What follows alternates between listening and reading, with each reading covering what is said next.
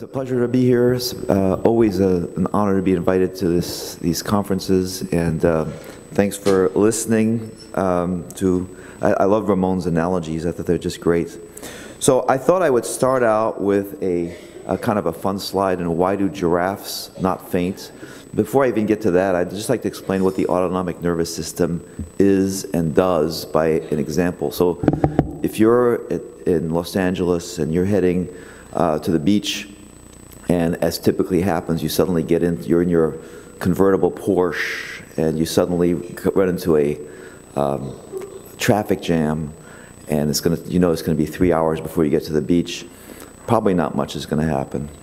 But if you're in your little Ford Escort that's got one tire that's not working very well, and you got your first job interview in 2 years, and you run into a traffic jam, so you know you're going to be late to the interview, what's going to happen? Well, your blood pressure is going to probably go up, your heart rate's going to go up, and if you're really scared, you might even have a bowel accident of some kind, or a urinary accident.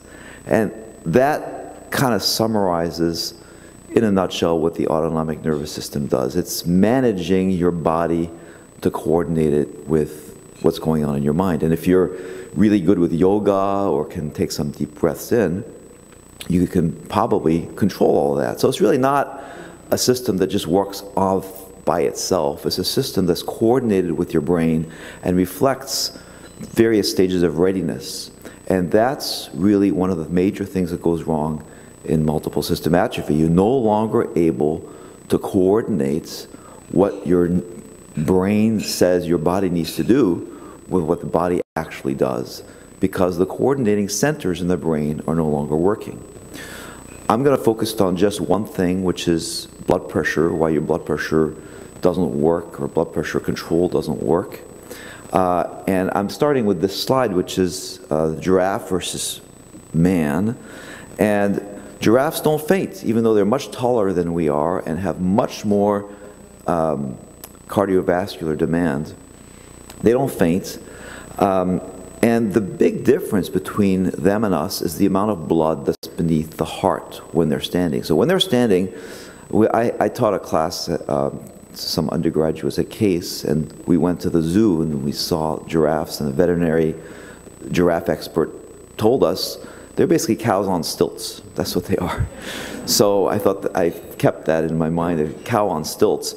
The point is they have essentially no blood in their feet, and NASA actually used the way the giraffe manages its leg to build the space suits, because it constricts so well. If you compare that to human being, you'll see that the amount of blood in that picture below the heart is a huge amount of blood, and it's actually a miraculous feat that human beings can normally stand up. It's a little bit like the bumblebee being able to fly and get off the ground. So now, how is this all done? I'm not going to go into detail here. I'm just mentioning the word baroreflex, so you've heard about it. The baroreflex is basically like the thermostat in your house for heat. This is the barostat, the pressure stat in your body for blood pressure. It's got two parts. It's got one that makes blood pressure come back up if your blood pressure drops, and one that makes your blood pressure come back down if your blood pressure goes too high. And in multiple system atrophy, this thing basically, the centers that coordinate this stop working. So it senses changes in blood pressure, and it adjusts blood pressure. And really the only thing I want you to remember from this slide is that the main thing that needs to happen if your blood pressure drops is your vessels need to tighten up. We don't have the giraffe's suit system, so we gotta tighten those blood vessels. Anything else is really not gonna do too much. But we can do that externally by giving you some pressure hose. And that's the point of pressure hose, is to make you a bit more like a giraffe, so if your vessels don't constrict, we can still get blood back up to the brain.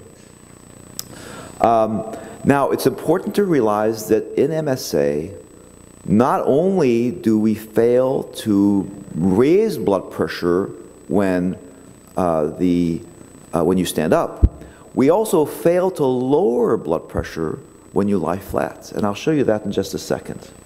Now, we are able to test these various features in what's called an autonomic laboratory. How many here have had autonomic testing, where you've gone to a lab and had, yeah, so I see a fair show of hands, probably, at least more than a dozen people. And I'm not going to tell you all about autonomic testing. I'm just going to focus on one thing, which is the cardiovascular system.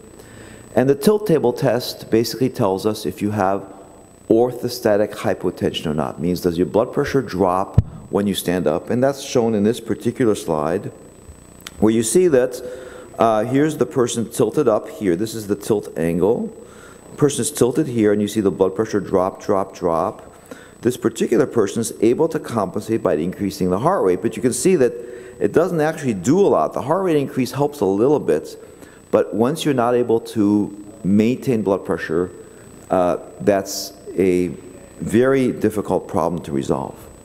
Now, orthostatic hypotension can be neurogenic or non-neurogenic, meaning it can be a neurological problem or not a neurological problem. If you have MSA, it's going to be a neurological problem. But we don't know that when we first see you come into the office the first time. So the autonomic testing also includes what's called a Valsalva maneuver, where you kind of put pressure in a tube for 15 seconds. And during that time, we measure, are your blood vessels able to compensate for this? Are you able to maintain blood pressure during this? And I'm going to use the arrow for those who are watching on video. So you see here, the person puts pressure into this tube right here, and then right about here, blood pressure begins to drop a little bit. And you can see this person is well able to compensate, because blood pressure then, after, this is a 15-second period, and during this 15-second period, about 6 or 7 seconds, the blood pressure is dropping, and then the person compensates very well and comes back up. In contrast, this is a person who's perhaps has multiple system atrophy. You can see that they have that initial drop, and then what happens? It keeps dropping. And that's pretty much how we define neurogenic orthostatic hypotension, is through the Valsalva maneuver. We can tell that the problem is the nerves are not telling the blood vessels to constrict, probably because they're not getting the message. Now, this slide shows the point I was making before. Trimethoprim is a very, very old drug, and it blocks the ability of norepinephrine, which comes out of the sympathetic side, the fight or flight side. It blocks the ability for that to happen. And the point of this slide is to show that when patients with multiple system atrophy have high pressure, how many here have supine hypertension, have dealt with that? So supine hypertension is not that common, but when you have it, it's not just that you took too much salt or did too much during the day. It's actually that your baroreflex is providing a signal, is saying constrict the blood vessels at a time when it should not be. And that's what this slide shows. If you block that system, then patients with multiple system atrophy do not have that high blood pressure, that supine hypertension. So it's a problem that comes from the brain. Okay, now I just want to say a few words about how you manage blood pressure. And most physicians are very familiar with the drugs, or somewhat familiar with the drugs. So I'm going to emphasize here things you can do, things that not relate to drugs, to help manage your blood pressure. Now remember, you've got two problems most of the time. You've got a problem that your blood pressure is too low when you stand up, and you've also got an issue that your blood pressure may be too high when you lie flat. So you have to manage both of these, and timing is of the essence. So one of the big things, when people come to my clinic, one of the big things I see is that physicians have put them on all the right drugs. They're on, perhaps on mitogen or droxidopa or any of these. But the issue is they haven't told the patients to take enough salt. Think of it this way. That big picture we saw at the beginning with the giraffe and the man, that's your well. And if that well is not filled with fluid, it's very hard to pump it. So the drugs mostly pump, except maybe for high doses of Floridef. Most of the drugs just pump the well system. If your well's empty, the pumping is not going to do a very good job. How do you fill it? Mostly with salt and fluids. So most of the patients I see who come to me are not taking enough salt so that the drugs can really be effective. Now, this picture is really to remind me to talk to you about microgravity. So every time you lie flat for more than an hour, you experience what's called microgravity, which means that your system is not being triggered to maintain blood pressure. When you do that for 8 hours overnight, you experience a lot of microgravity. That's the reason we tell people to elevate the head of their beds. Now, when the astronauts come back from a space flight, and actually this was not taken, this was taken before they went, but when they come back from space flights, typically the pictures are taken in the space suits. And you figure, well, that's for good advertising. No, it's not for good advertising. If they come back from a space flight and you take them out of their suits immediately, they're going to faint. Because gravity is required for the signal to be transmitted. If you not exposed to gravity for a couple of days, as maybe many days, as the astronauts are, then your system stops functioning and you no longer have the baroreflex. So think of MSA as being also not responsive to the gravitational signal. Now, how much salt do you actually need to fill the well? Probably about 8 to 15 grams per day. So somewhere around 2 to 4. Normal American diet's probably about 3 grams a day. You need way more than that. You need at least twice that. It's only limited by if your blood pressure starts going up too high. That's what limits it. High pressure hose are another way. We talked about that a little bit earlier. Makes you look a little bit like a giraffe and makes the leg do the work for you.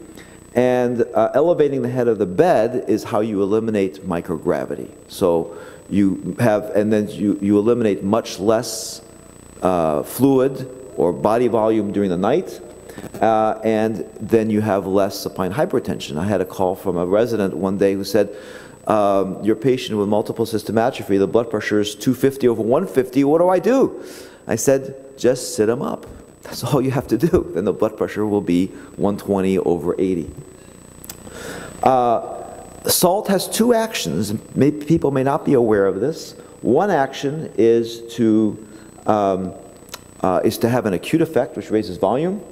And the other action is to have a chronic effect that constricts the blood vessels. So start with 2 grams twice a day and go up. This shows the effect of, do I need to stop? How about 2 more minutes? Just shut me up when I'm done. So this shows the effect of various non-pharmacologic measures on plasma volume. And these are fainters, so it's the time they faint. And you can see elevating the head of the bed, that's symbolized in the black symbols, does a very good job of increasing total volume. Salt, the square dots, does a pretty good job. And exercise is something else I recommend, does a very good job as well. Now, a few other non-pharmacologic tricks up our sleeve. So this is to help the vessels constrict. The others were to expand the well.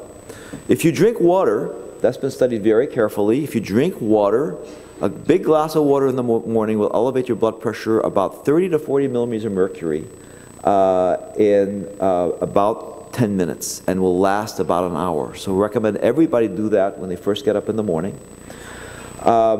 Frequent small meals, because insulin is a vasodilator. The physical counter maneuvers I've got a picture of in a second. And then physical exercise improves how the baroreflex functions, presumably by exaggerating the role of gravity when you're exercising. And then self-tilt exercises are very, very important because they help the system constrict. So let me show you these. So this is a picture that shows the effect of drinking water. Does that show up? Oh, it doesn't show up on the slide. Okay, so I guess I have to use this.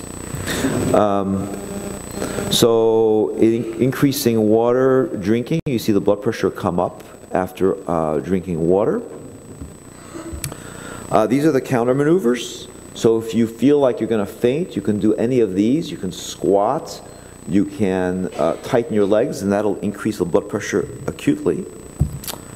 And this is the effect of tilt training. You basically stand up against the wall, and you stand there for 5 minutes or so. And this shows you in a group who faint how well they do. So initially they're fainting at about 10 minutes.